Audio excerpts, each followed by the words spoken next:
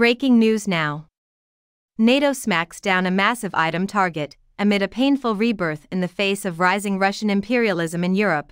The world's most potent and populous military alliance discreetly achieved a crucial spending objective this year, after Russia invaded Ukraine on a massive scale, their third neighboring invasion in 15 years. NATO was eager to lend a hand to Kyiv in its fight for survival, but it was woefully unprepared.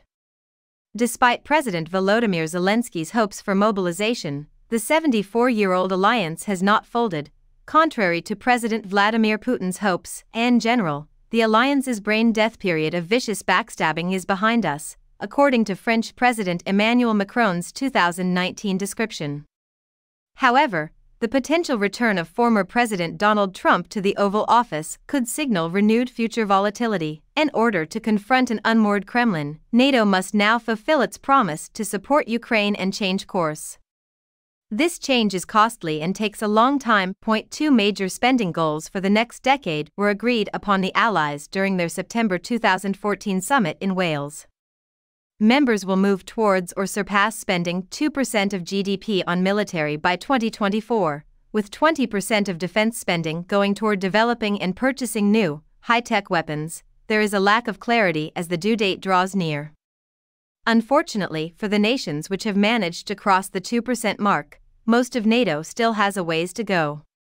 It appeared like a major victory for a bloc that was so engulfed in budgetary issues. According to NATO's estimates, all 31 member nations had exceeded the 20% spending goal by July 2023. In order to get a comment, Newsweek emailed NATO. 20% is just as significant as 2%, according to Fabrice Pothier, a former director of policy planning for NATO, who spoke to Newsweek about the technical aspect of those targets.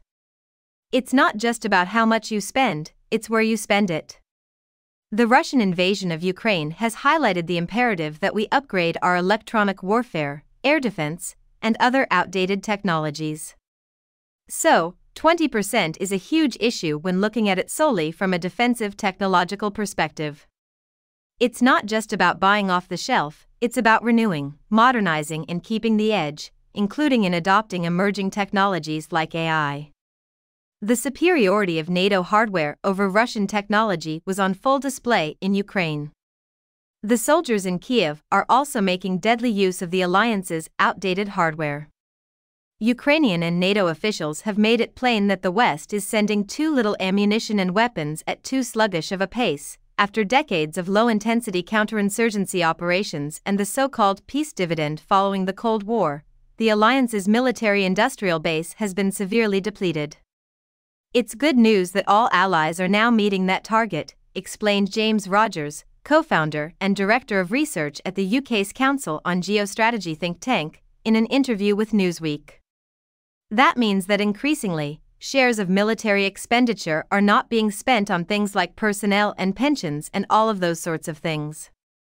This is good to stimulate the defense industrial base within the Euro-Atlantic area and beyond, said Rogers.